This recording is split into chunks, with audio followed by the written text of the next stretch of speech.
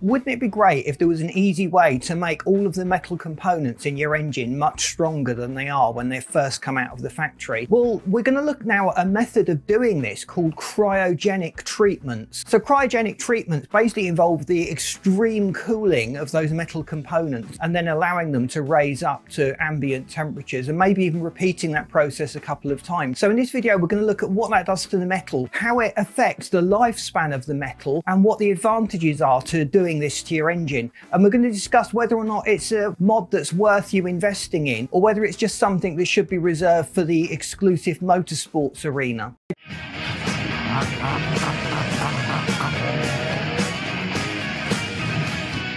So whenever you raise power in an engine, you're putting extra stress on all of the components in the engine. And you've got to accept as well that metal isn't rigid. It flexes, it bends, and it changes shape depending on its temperature as well. So there's a lot of additional stresses that happen to metal components in the engine, particularly those that are quite near to the combustion area where a lot of heat is generated. So cryogenic treatments is a way of making everything much stronger in the engine. So we're familiar with tempering metal, heating it up and cooling it down, and the expansion and contraction of the metal itself actually affects the grains within the metal and can make the metal much stronger. But if you do it wrong, it can also cause other problems and imperfections. And we know that with a lot of the heating processes, you don't get the same uniformity that you would get through a cryogenic process. So why are cryogenic treatments so effective? Think of metal as a crystal structure where you've got areas between the crystal filaments within it, and metal is composed of many different components that affect the hardness of the metal itself. So when you temper metal, changes are happening within the metal itself. It undergoes a transformation where small uniform grains are formed within the structure of the metal itself, which makes it substantially stronger. So with tempering, you can adjust the hardness and the quality of the steel. Sometimes you may want the steel to be slightly more flexible than bristly hard. There's a big degree of manufacturing that goes in to produce steel of very, very precise quality to suit whatever application it is you're after. So when metal heats up, it expands, and when it cools, it contracts. That's happening throughout the metal itself, so it's affecting the grain structure of the metal to some extent, and the speed with which the heating and cooling process takes place also has a bearing on the end effect. So with a cryogenic treatment, the metal is typically cooled in liquid nitrogen, so temperatures go down to -300 degrees or so. Specialists will say that the colder you go, the better the end effect is. But we've seen some merits to having much higher temperatures relatively of -180 degrees. But in some cases, they will take that temperature right down to -350 degrees Fahrenheit, which is substantially cold. That's even colder than my wife's feet. And I know that's quite hard to imagine, but it is. So the speed with which the temperature drops can be very precisely controlled, and that will have a bearing on the end result, and also the speed with which it raises back up to ambient temperatures. So what's happening within the metal itself? Think of all the different layers, the lattices within the metal, and as it contracts with the cold, they're getting closer and closer together. The gaps between them is substantially reduced, and as it expands, you get a much more uniform grain forming because it's expanding at the same rate. But there's some interesting processes that are going on inside the metal itself, so we'll talk about that in a moment. But the overall cryogenic process can be repeated 3 or 4 times, and in some cases it happens over a period of 7 days or more. So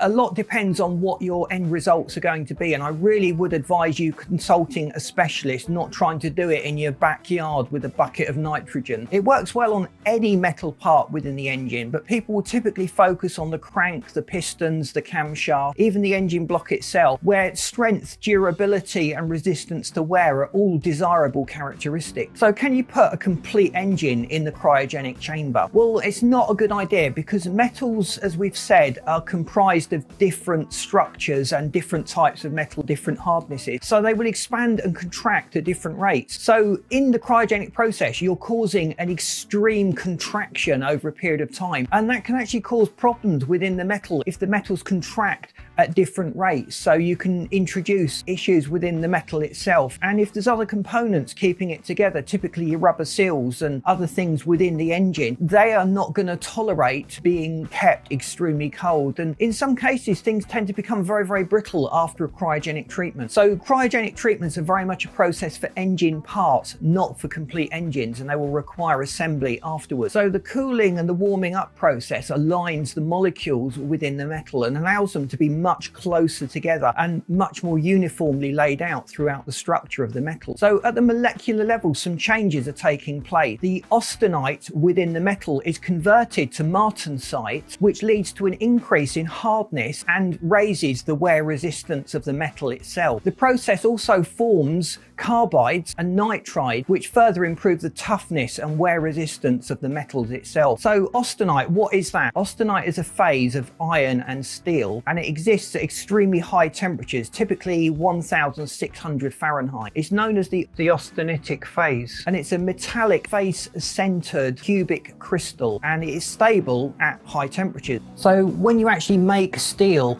it's a combination of carbon, iron, and other elements. The quality of the steel and strength and its properties are determined by the amount of carbon in the steel, and the cryogenic process adjusts the carbon structure into ester carbides. And these ester carbides, which you can actually see under a microscope, make the metal much stronger, much more durable, and improve its wear resistance. So it's generally accepted that the more ester carbides you have in a steel, the stronger it is, the more it will resist wear. So austenite is a very useful phase for the steel industry because it does a lot to determine the characteristics of the metal itself. You can control the formation of other microstructures within the metal, including martensite, ferrite, and pearlite. When austenite is cooled rapidly, it converts to martensite, which is a harder and stronger phase for the metal. And when it's cooled slowly, it can transform into ferrite and pearlite, which have got different mechanical properties. Austenite is also important because it's got high solubility for carbon and other alloying elements within the metal itself, and that really allows a lot more control over the grades of the steel that you're producing. So whenever a metal is formed, there are generally imperfections within the metal. No matter how careful you are with the heat process, the casting, the forging, the tempering processes, you're going to have imperfections within that steel itself. In some cases that can cause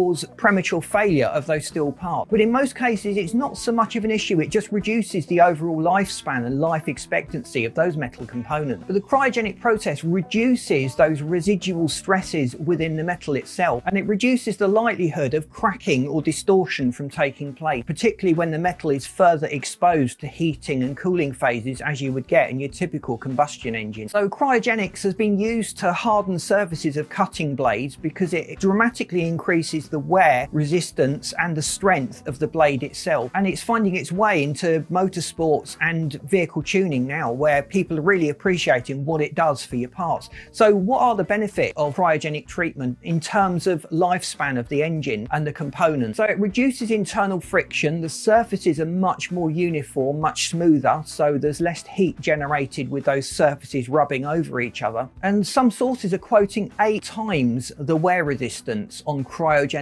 treated part. We've spoken to motorsport teams and where they would typically have to strip down an engine and rebuild it halfway through a season. If the parts have been cryogenically treated, that engine can go on to last a full season or even maybe 2 seasons. So it does have a substantial bearing on the engine's need to be stripped down and rebuilt. There's a significant cost saving there for motorsport teams where you can just subject the engine to this cryogenic process and guarantee that those parts are going to last much longer and be a lot more durable. So is it worth doing? Well, you've got to weigh up the cost of having the cryogenic treatment carried out in the first place. You would typically need to strip the engine down, or you'll be sourcing components to go into a new build engine. So in that situation, you've already got part of the work done. The engine is in pieces, and depending on the cost of your local cryogenic specialist, you need to weigh up whether the increased wear resistance is going to be worth it for your project. Are you wanting to push the power to those extreme levels where the stresses are going to cause failures within the the engine. So in a lot of cases, just cryo treating the stock parts or the manufacturer part can often outperform a lot of aftermarket performance parts, which cost substantially more. So you very much got to weigh up your budget, what your aims and aspirations are for the cryogenic process. And if you're using the engine hard or you plan to keep the engine a long time, it certainly is worth thinking about getting cryogenic treatments carried out on certain parts of the engine, even if it's only the crank, the pistons, the rods and the camshaft, the areas of highest wear within the engine. So please subscribe if you haven't done so. We would love you to stay tuned to the channel. We've got more in-depth tuning articles coming up covering other things that maybe people haven't thought of or been exposed to that can make a substantial difference to the power you get in your project. So please have a look at this next video, which I've lined up for you. I'll see you in that video. Thanks for watching, and please boot that like button because it really does help.